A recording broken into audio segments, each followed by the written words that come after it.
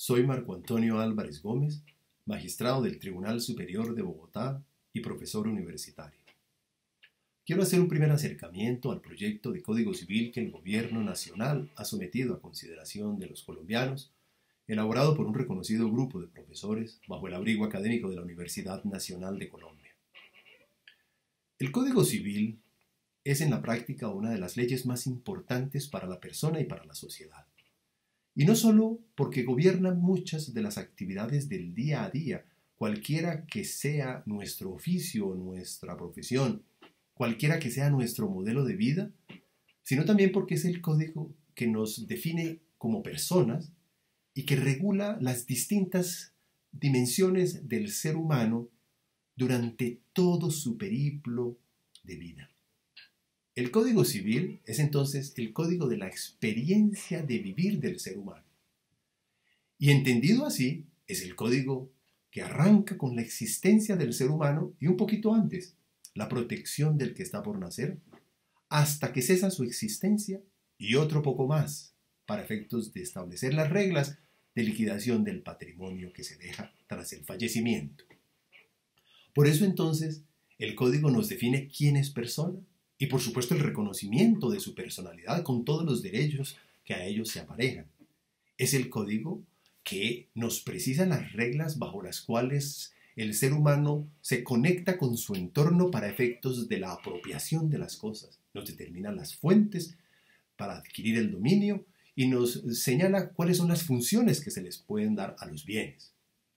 Ese es el código que regula la manera como el ser humano interactúa con los demás. Y por eso se ocupa del negocio jurídico, de los contratos en particular, de las obligaciones. Y, claro está, es el código que se ocupa de la conducta responsable. Es el código que nos precisa cuándo a una persona se le puede hacer un juicio de reproche. Desde luego, como código civil que es, se ocupa de la dimensión familiar del ser humano.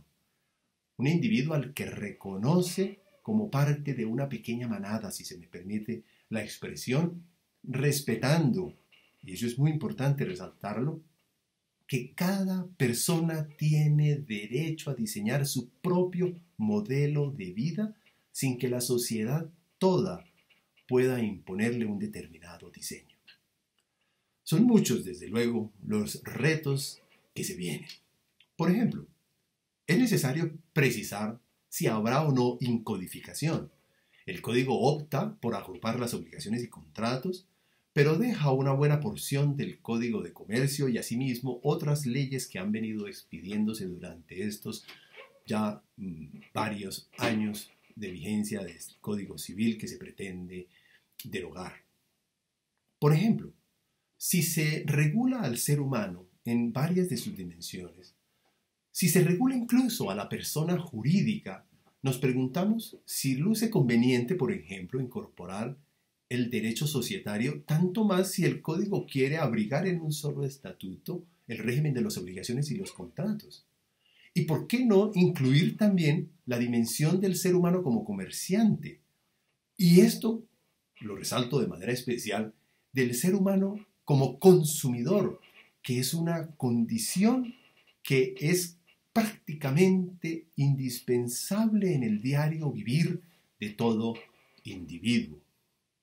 En esa misma línea nos preguntamos si es conveniente dejar a un lado la regulación del contrato de transporte aéreo y del contrato de transporte marítimo, no obstante que el Código se ocupa del contrato de transporte en general. Y desde luego nos llama la atención la regulación sobre el material genético, que es un tema que nos enfrenta a fuertes dilemas éticos, pero que necesariamente el Código tiene que afrontar, como en efecto lo hace en normas que por supuesto suscitan discusión. Es un código que tendrá muchos insumos. Tiene la Constitución, tiene los tratados internacionales, tiene el derecho comparado, desde luego los valiosísimos aportes que ha hecho la Corte Constitucional, la Corte Suprema y el Consejo de Estado. Pero lo más importante para este código es que sean escuchados todos, porque este es el código de nuestro diario vivir. Al fin y al cabo, como lo precisaron sus coordinadores y correvisores, los maestros Bonivento, Lafont y Herrera, el código es el más grande instrumento que requiere una persona humana en su permanencia en la sociedad. Muchas gracias.